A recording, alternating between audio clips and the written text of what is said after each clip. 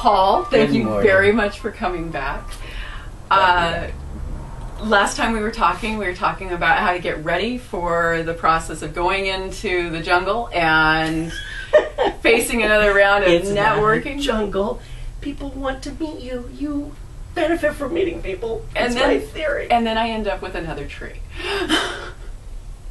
I get these business cards. I start the process in the conversation of jotting down notes about the people I'm talking to. That's great.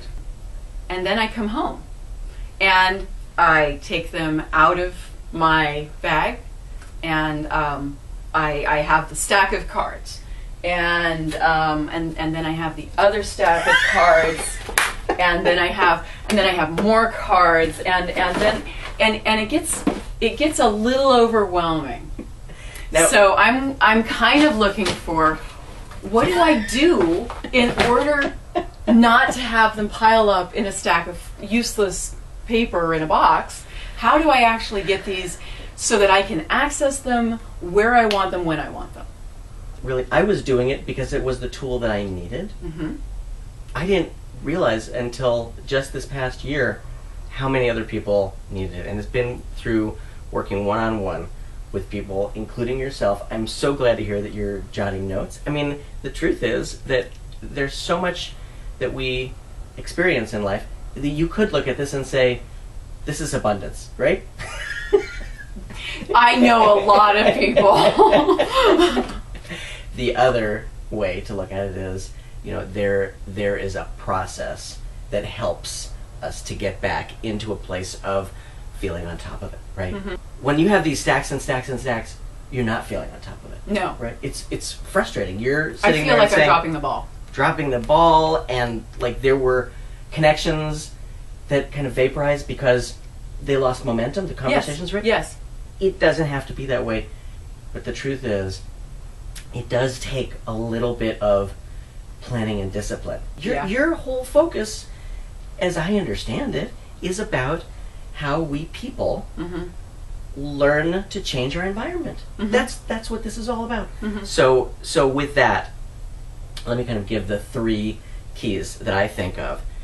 Okay. 1 is design and strategy. Okay. 2 is after each networking event, what do we do to sort of stay on top of this very quickly? And then number 3 is regular follow-up, so outreach. Okay, so let's come back to number 1, design and strategy.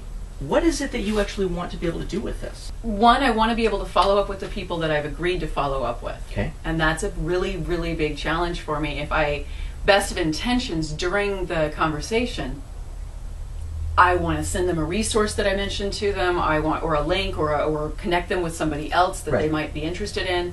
And by taking the cards home and not processing them, I'm dropping the ball on that. Second level, I want the information in the database instead of a box that I don't have organized. Right. That's actually one of the things that manifested for me in terms of keeping track of people having this process. I now have over 10,000 people in here that when I'm networking with somebody, I'll say, your name sounds really familiar. We did meet 6 years ago, right? And so I feel on top of it, and I also feel good about the kind of notes that I have. You know what? You were at this particular law firm, you were talking about maybe getting into the startup world. And it shows that you cared. It totally shows that you cared. I can see that being an incredible boost to your credibility. Okay. So that's the thing where, if we're talking about design and strategy, 1 is, this is kind of what are your goals. I would say that my goals are that I want to be able to know who I'm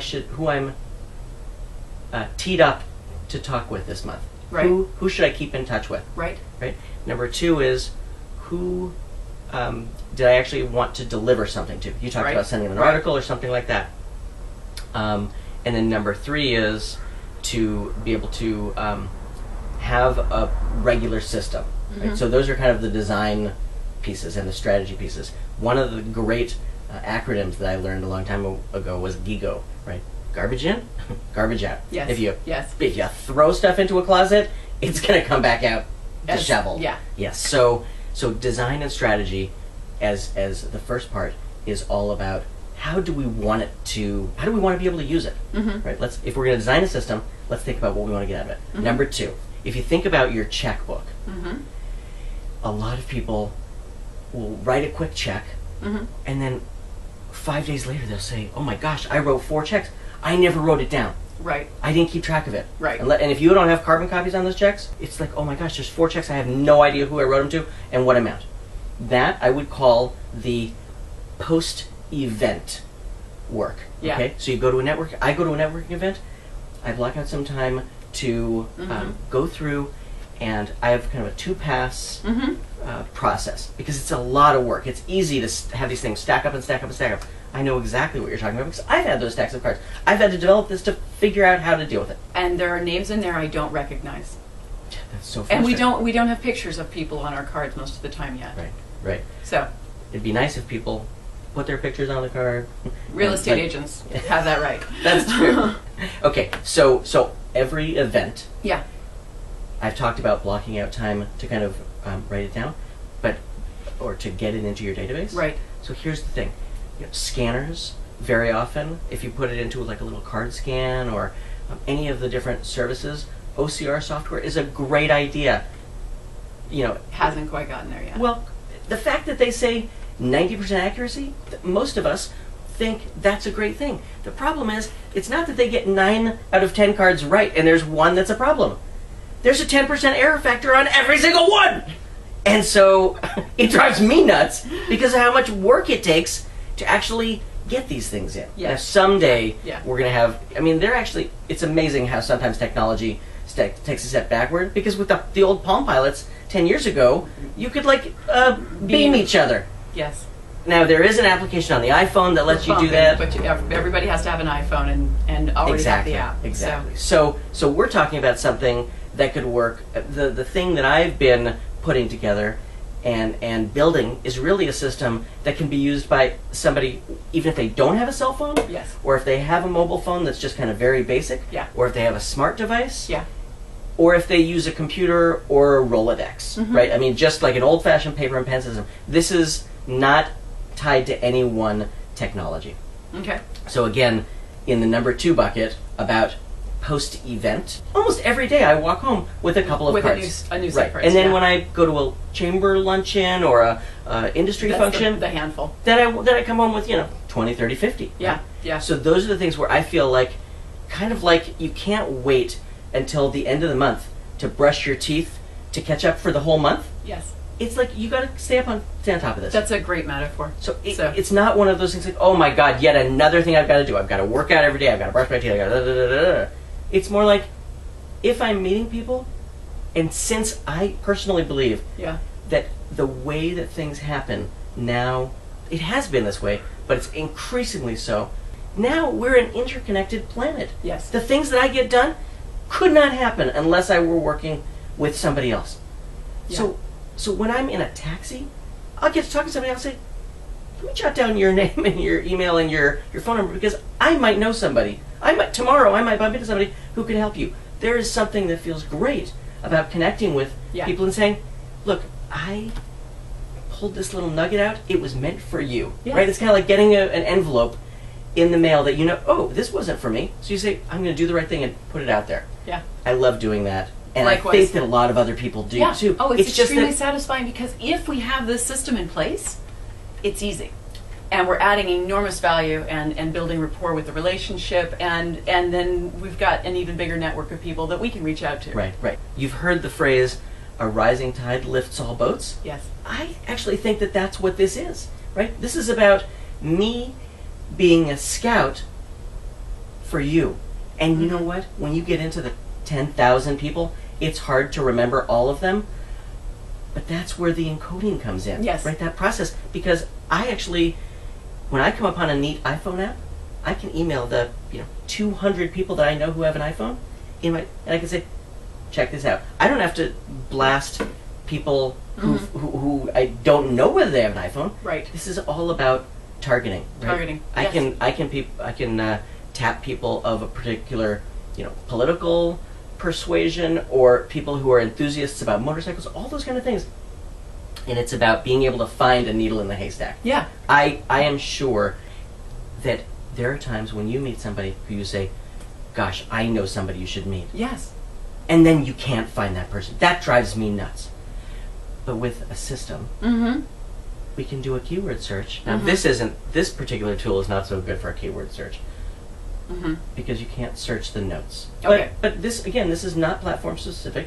So we can do a search on whether you're using Outlook, whether you're using Google Contacts, whatever it is. Okay. It's almost like the daily networking, close out the day. Exactly. and then there's the number 3, big bucket, which is the outreach part. Because just because we planned it, and just because we, put it in here with a kind of quick note to say, hey, it was great to meet you, and I'm glad we talked about your school board functions, and I'll keep in mind, if I ever think about somebody who has, wooden playground equipment or something like that, right? But that's not the full spectrum of what you're talking about. Right. What you want, and what I believe, is that we are so bombarded with information today. Yes. I could know about somebody, and if I haven't thought about them in a year, it's virtually gone from my memory. Yeah. So it's called TOMA, Top of Mind Awareness. Okay. I think that every time I've sent out a little monthly newsletter on what the consulting and professional activities are of Paul, Aaron, Travis, the thing that comes back is somebody who says, "I've been meaning to check out you." Yeah. Or other people say, "I'm glad your communications are so humorous. Please keep sending them." And so that builds. I have high TOMA in their mind, right? Excellent. The other thing is that people will often say, something you said made me think of this. Can I get your help on this? Yes. Which frankly, we all love to know that our services are valued. But the other piece is that it's not just about me; it's helping them, right? So it's okay. So so with that, I hope that is kind of a new way of framing the overwhelm. So to recap, can you go back over the 3? Absolutely. So the first one has to do with design and strategy. What do you want to get out of it? Number 2 has to do with on an everyday or post-event basis. When something happens, take care of it before it stacks up. And then number 3 is regular follow-up, so outreach. Some people want to do it every 2 weeks, some people want to do it every week, some people want to do it once a month. It's all good, and the system that I've got actually supports that. Paul, thank you so much. It's been a pleasure again. Great seeing you and again. I'll look forward to talking again soon. Thanks for having me over. Hopefully the next time we'll continue even further on it.